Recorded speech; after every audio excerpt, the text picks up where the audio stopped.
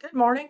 I'm Ellen Horstman with Camden, Arkansas First United Methodist Church, and I welcome you to our Sunday school lesson following the book by Amy Jill Levine called The Difficult Words of Jesus. The difficult words this week come in Matthew chapter 25, where you've had the servants who've been given money, and the very last servant doesn't make any money. He just gives them the one coin back to the master, who takes it from him, gives it to the one who has the most, and then says, in verse 30, so this is our difficult verse. As for this worthless slave, throw him into the outer darkness, where there will be weeping and gnashing of teeth. The real concerns here are, well, what is this outer darkness? Is it hell? And how comfortable are we with the idea of being tossed there into hell? In other words, it's a concern about hell and about whether there is a literal hell where people suffer forever and ever and ever. I find Christians often talk about hell. And you'll see, if you're driving along, you see signs on churches. You see references to hell frequently. I saw one the other day that had little quotation marks, and it said, "You think it's hot here?" And then it's said God, as if God had made that remark, of course, saying if it's hot here, what will it be like in hell? I've seen another one that said, let's see, will your eternal home be smoking or not smoking? So you see signs like that, and you see these little skits or little plays, heaven and hell houses. You may have heard of them. I remember once, very uncomfortably, I had been invited to something, and I'm sitting there looking at it, and this church was doing a little reenactment of heaven or hell, and they'd have little scenarios where someone would accept Jesus and go to heaven, but others would not, and they'd go to hell. And they were trying to scare people. So we find that a lot. Now, Levine said that when she was growing up in the synagogue, she never heard anybody talking about hell. She said it was when she read Dante's Inferno that she began to think about this place, but especially when she became friends with a number of Christians who would frequently mention hell. And in particular, there were some who were worried about Levine that if she did not accept Jesus Christ, that she would go to hell. And then some others who worried about themselves, that even though they were Christian, maybe they weren't doing enough, maybe they hadn't done the right thing, maybe they didn't believe well enough, and they were going to end up in hell. She says that Hebrew scripture doesn't really say a whole lot about eternal punishment and eternal reward. The Hebrew scriptures view life after death as being in Sheol, and that's kind of a dark, shadowy place. It doesn't seem that God is there, but there's not any indication of punishment or reward going on there as well. Not any suffering anyway. But the righteous and the unrighteous both went to Sheol. Now, Levine said that the early Greek translators took that word Sheol and replaced it with the word Hades. And of course, Hades was the Greek notion of the underworld, the place of suffering, where people received punishments that were in line with what they had done, but that went on forever and ever and ever. And so that notion kind of creeps into our thinking when we have these translations. She said in the King James Version, Sheol is rendered as hell, and in most of the subsequent translations. So that if you read what we call the Old Testament, you're going to see a lot of references to hell, whereas a Jewish person reading the Tanakh, the Hebrew scriptures, the Old Testament, would not see these references to hell, because the word used was normally Sheol. Occasionally it was another word, which I can't find right now, but anyway, here it is, sorry, Abaddon, which meant place of destruction, which was sometimes used in place of Sheol. But she said even the references in the Old Testament to this had more to do with people being rescued from Sheol. And she gives as an example Psalm 30, verse 3. O Lord, you brought up my soul from Sheol. You restored me to life from among those who have gone down to the pit. She does say that when you read parts of the book of Daniel, when you read Isaiah or parts of the book of Isaiah, there's a hint of the possibility of resurrection, and that by the time of Jesus, most Jews had come to believe in a resurrection. And when you start thinking about a resurrection, then there becomes the notion of a judgment. And that idea of a judgment sometime after death really developed in the apocalyptic writings. Apocalyptic writings, a lot of times people are scared by them. They see them as prophecies about the future, but most of the time they were written. They do have I'm interrupting my own self, but they do have very strange symbols in them, kind of scary stuff, a lot of times beast, kind of obscure things like that. But they were written in a way that the people who were reading them would understand the writer, but maybe the authorities would not, because they were usually written when people were being tortured, tormented. And the book of Daniel, which is the latter chapters of Daniel, which is one of the first of the apocalyptic writings, is written not during the Babylonian captivity, which is what it seems like when you're reading it, but many generations later, when you're in the Seleucid dynasties, and there's a bad guy, Antiochus IV Epiphanes, I think was his name. He was tormenting Jews. He was trying to eradicate them. Life was really difficult under him. So the writer references back to the writings in Babylon as if Daniel is writing and looking forward to them being let out of exile in Babylon, with the idea that he was telling his people, God will do the same for us. The wicked will not be in charge forever. God will destroy wickedness, and justice will come. And so that's what you're normally finding in apocalyptic writing. But so there is, talk of destroying wickedness and evil. Here's an example from Daniel that Levine uses. Let's see, this is from chapter 12. But at that time, your people shall be delivered, everyone who is found written in the book. Many of those who sleep in the dust of the earth shall awake, some to everlasting life, and some to shame and everlasting contempt. Those who are wise will shine like the brightness of the sky, and those who lead many to righteousness like the stars forever and ever. And as Levine notes, the text doesn't say anything about an eternal punishment that goes on forever. Instead, the wicked have shame and everlasting contempt. The opposite of everlasting life, with the righteous like the star, is this ruined reputation, this contempt. The righteous shine on, she says. The people whom God judged as violating the covenant flame out. Well, let's take a look at the New Testament and hell. There are many references to hell in the New Testament. As United Methodist elder Morton Guyton points out, there are references to hell, but Jesus and his apostles focus not on the afterlife, but on entering God's kingdom here on earth. As Guyton says, in the book of Acts, where you see the Christian church growing, Christian conversion is not about escaping the heaven or hell. Christian conversion is about escaping the imprisonment of sin and joining with an amazing group of people who have received the power of the Holy Spirit. People are not converted by hellfire and brimstone in the book of Acts, but rather by seeing the Holy Spirit at work around them. Now, Jesus speaks of hell in the Sermon on the Mount. You remember the text where he tells you if your right eye is causing you to sin, then cast it out, because it's better that you get rid of your eye than that you should end up in hell or be thrown into hell. And he calls, the word he actually used was Gehenna.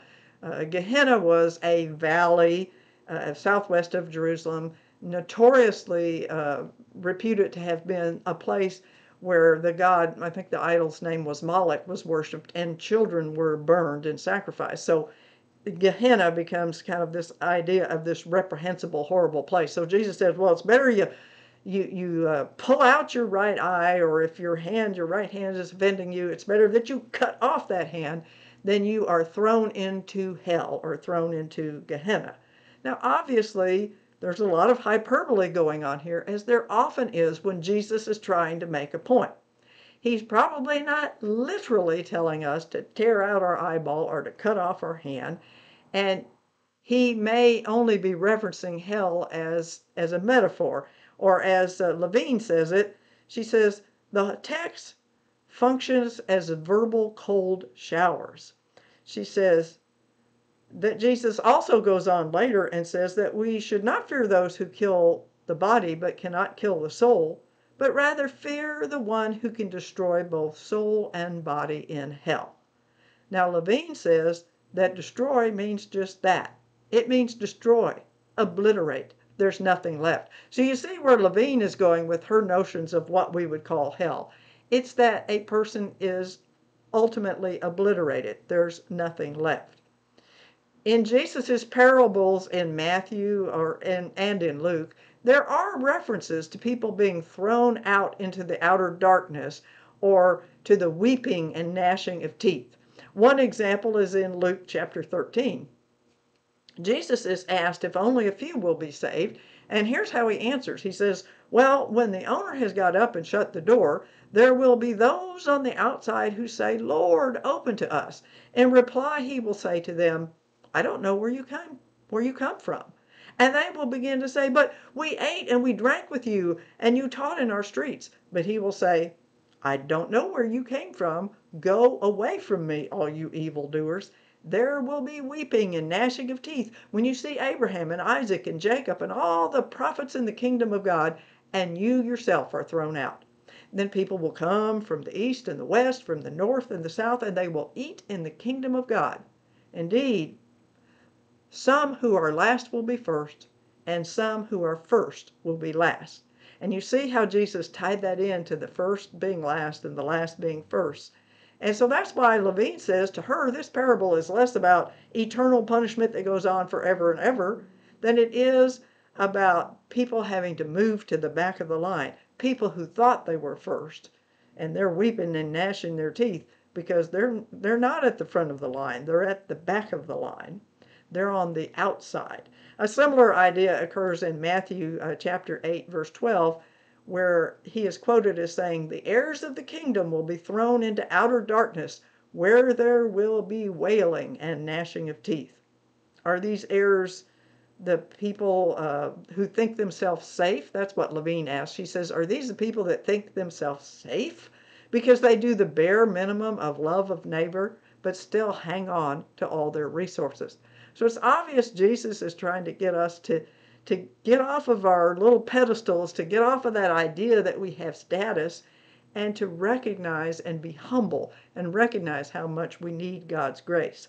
Matthew chapter 13 has a couple of parables where Jesus goes on to explain the parables, and talk about being thrown into hell. One of those is sometimes called the weed and the tares, where the weed is growing, the weeds are growing among the wheat, and the owner says, leave it until the harvest and then we'll separate it. And then commenting on that, Jesus explains that just as the weeds are collected and burned up with fire, so will it be at the end of the age. The Son of Man will send his angels, and they will collect out of his kingdom all causes of sin and all evildoers, and they will throw them into the furnace of fire, where there will be weeping and gnashing of teeth. He says that again, and he talks about the kingdom of heaven being like people dragging a dragnet, catching all these fish, and when they get to shore, they're tossing out the fish that are not any good. And he says that so too the angels will separate out the evil and throw them into the furnace of fire, where there will be, you got it, weeping and gnashing of teeth. Now, Levine looks at these two and she says there's no indication that this weeping and this gnashing of teeth goes on forever and ever and ever. Instead, she believes that the wailing and the gnashing of the teeth, that indicates regret for the fate that is coming their way, which is oblivion. Levine says, I doubt that this indicates perpetual torment. Indeed, if these verses meant that, then there is no eradication of evil. Even in Revelation, there's an indication of punishment, but there's also an indication that perhaps it's not forever. In chapter 14, John says of the wicked, they will be tormented with fire and sulfur in the presence of the holy angels and of the Lamb. Now, I don't know about you, but being tormented with fire and sulfur sounds pretty bad. But in his final chapter, even though John has said this, in his final chapter, it becomes clear that maybe that's not forever and ever and ever. Because John is describing the New Jerusalem and talking about how God will dwell in this city with his people. But he goes on to say, as for the cowardly, the faithless, the polluted, their place will be in the lake that burns with fire, which is the second death. Now, Levine interprets that this way. She says a second death is exactly that. It's death. Dead is dead. Gone, obliterated, no more. Now, I leave it to you. I think this would maybe be a better discussion question than a YouTube video or a podcast. But, what is hell all about? And does this punishment last forever and ever? But I think a more important question is, why are Christians so obsessed with talking about hell? I think even more so than heaven, but why are we so obsessed about worrying about who's going to heaven or who's going to hell? Well, maybe sometimes it's because we do long to have this notion of justice, that wickedness will be overcome, that those who are terribly cruel in this world will be punished, and that the good will be rewarded. Because it's pretty obvious that that doesn't happen here. People who are wicked are not always punished, and people who are good are not often rewarded. So that's one reason. But I think more than that, we obsess with it. Uh, why? Because we're thinking about ourselves. If you think about it, if we're obsessing all the time about whether I'm going to heaven or I'm going to hell, I'm obsessing with myself and not loving my neighbor like I need to be. Now, this gets me back, I'm going to refer back to Reverend Morton Guyton that I mentioned early in this lesson. He was writing in a 2016 United Methodist Insight article, and he tells about on the campus of Tulane, where he was the Wesley Center director, that he was walking across the campus and some girl handed him a tract. And he said the tract itself kind of outraged him because it was entitled, "The Answer to Man's Most Often Asked Question, How Do I Get to Heaven?" Reverend Morton Guyton says that this sort of notion about whether you're going to go to heaven or how do I get to heaven, he calls that afterlife insurance, and says that that afterlife insurance, or that notion of it, is part of what makes Christianity be toxic sometime. I'm going to quote him. Afterlife insurance is what the gospel looks like when it has been shaped by worldly market forces into a consumer product. It's probably the most successful pyramid scheme of 20th century American society.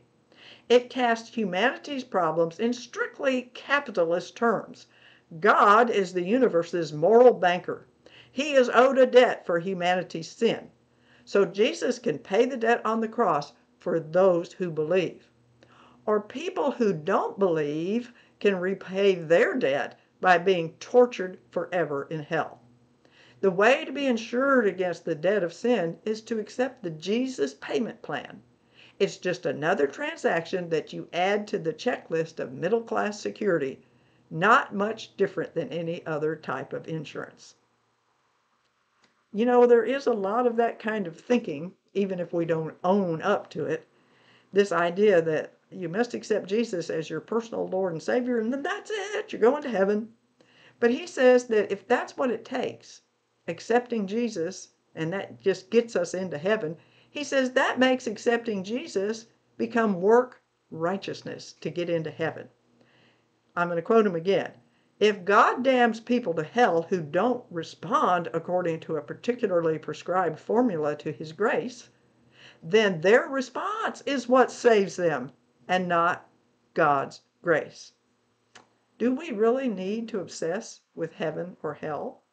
Is our objective as a Christian just to make sure we get into heaven? Should that be our objective? As Amy Jill Levine says, we don't really need a heaven and hell to motivate us to do the right thing. And she gives as an analogy, in a healthy human family, the children of that family, if you got good parents, the children of those parents do not honor their father and their mother out of fear that they're going to be beaten if they don't honor them, Or the adult children don't honor their mother and their father because they're afraid they might lose their inheritance. They honor their parents because their parents loved them and they are responding in love. Likewise, we do the right thing, not out of fear of God or of hell, but out of love for the God who loves us so much, out of love for Jesus who emptied himself for us, who took the form of a human, who was obedient even unto death on the cross, that you and I might truly know the love and the peace of God that passes all understanding. That's what we need to focus on. Do I love God and do I love my neighbor? And when we know how much God loves us, our response is one of love. And we don't need to worry about those other things. My friends, I hope you will have a peaceful week, not at all worried about heaven or hell, but instead giving yourself to Christ as surely as he gave himself to you. Amen. And God bless you.